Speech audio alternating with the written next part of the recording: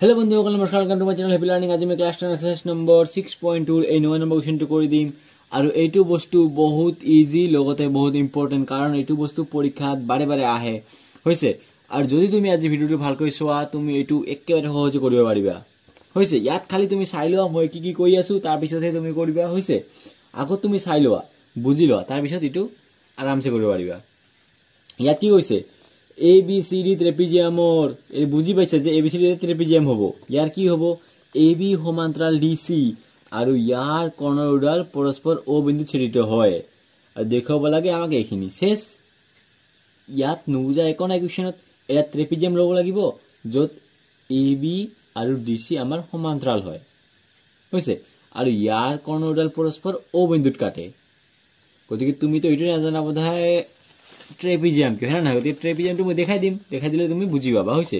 সোৱা ইয়াত মই সেম প্ৰশ্ন উঠাইছো তুমি টেনচন ল'ব নালাগে মই ট্ৰেপিজিয়ামটো ইয়াত বুজাই দিম কি বস্তু ট্ৰেপিজিয়াম মানে কি বস্তু সোৱা ট্ৰেপিজিয়াম মানে এনেকা চিত্ৰ সোৱা যত দুইটা ৰেখা আমাৰ সমান্তৰাল হ'ব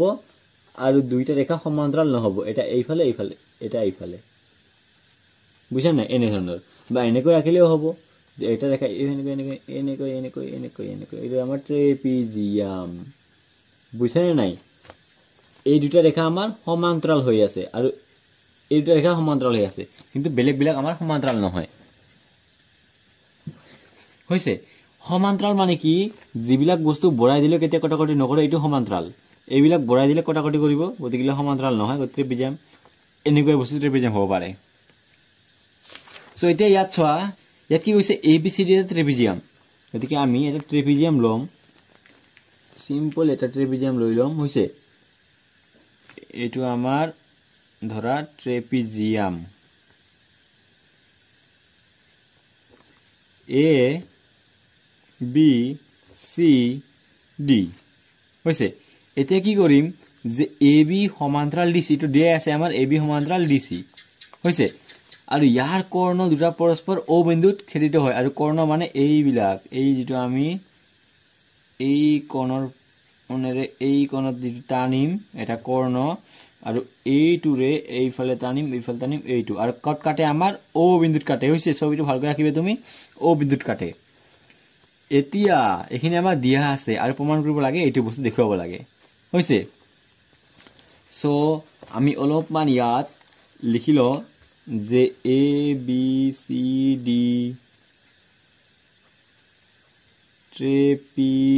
ট্ৰেপিজিয়ামৰ A B সমান্তৰাল কি C D এখিনি বস্তু আমি কিতাপত যেনেকৈ দিছে এনেকৈ লিখি লৈছো হৈছে এতিয়া আমি কি কৰিম অঙ্কন কৰিম অঙ্কন হৈছে বা তুমি প্ৰমাণ কৰিব লাগে যে লিখি এইটো বস্তু লিখিব পাৰা আমি নিলিখো বাদ দে এইবিলাক হৈছে উপপাদ্যতে তেনেকৈ লিখে ইয়াত নিলিখে তেনেকৈ এতিয়া অঙ্কন অঙ্কন কি কৰিম এই O বিন্দুৰ পৰা এনেকৈ দাগ টানি দিম এইটো বস্তু আমি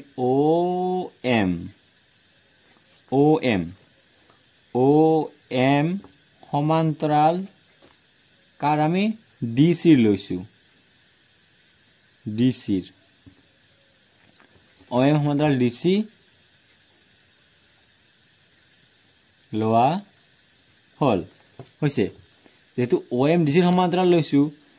মানে এতিয়া কি হ'ব আমাৰ এটা ত্ৰিভুজ চোৱা ইয়াৰ মাজত এটা ত্ৰিভুজ দেখা পাবা তুমি কি ADC এটা ত্ৰিভুজ হৈ আছে তুমি ভালকৈ চালে দেখা পাবা হৈছে চকুৰ পাৱাৰ লাগিব এই চাবৰ কাৰণে ADC আমাৰ ত্ৰিভুজ এটা হৈ আছে ADC গতিকে আমি লিখিম ত্ৰিভুজ ADC ৰ পৰা ত্ৰিভুজ ADC পৰা কি আমাৰ OM বা MO লিখিলে হল হৈছে MO সমান্তৰাল কি DC এটা আমাৰ অঙ্কন মতে হয় নহয় যদি আমি লিখো অঙ্কন লিখিব পাৰো দৰকাৰ নাই বা লিখি লোৱা অঙ্কন মতে হৈছে আৰু যেতিয়া এইটো বস্তু ইয়াৰ সমান্তৰাল হ'ব লগে লগে আমাৰ উপপাদ্য 6.1 আছে 6.1 ৰ মতে কি আছিল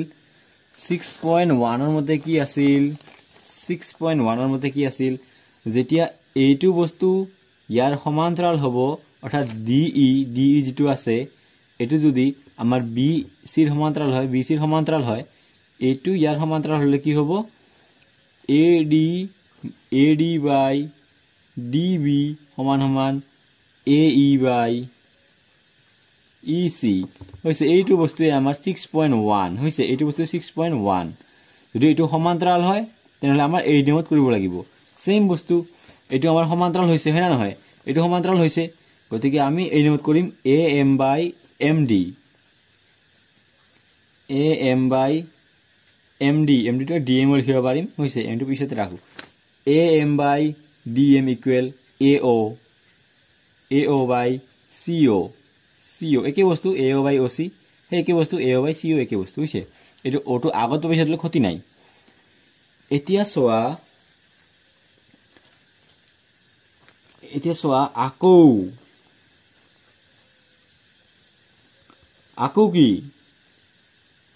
আকৌ কি O বা MO যেটো আছে সোয়া MO যেটো আছে MO AB ৰ সমান্তৰাল হ'ব MO AB ৰ সমান্তৰাল হ'ব কিয় যেহেতু আমাৰ AB সমান্তৰাল DC আছিল যেটো AB DC ৰ সমান্তৰাল আছিল আৰু MO DC ৰ সমান্তৰাল গতিকে A ৰ সমান্তৰাল হ'ব বুঝানে বুঝানে এটো নিয়ম এতিয়া সোয়া MO সমান্তৰাল AB MO সমান্তৰাল যদি আমাৰ AB হয় এটো এটাৰ সমান্তৰাল গতিকে এতিয়া ত্ৰিভুজ সোয়া এইটো আমাৰ এটা ত্ৰিভুজ এইটো এটা ত্ৰিভুজ হৈছে ABD তুমি ওৰটা কৈ চালে ভালকৈ দেখা পাবা যে ত্রিভুজ এটা আছে যে আমার কি DAB এটো এটা আমার ত্রিভুজ হইছে সো আমি ইয়াত লিখিম ত্রিভুজ DB এর পরা লিখিলে হল এটা ইয়াৰ পৰা আমি কি পাম সোয়া ইয়াৰ পৰা আমাৰ OM সমান্তৰাল AB হয় না নহয় OM সমান্তৰাল AB OM বা MO একে বস্তু সো আমাৰ কি হ'ব DO by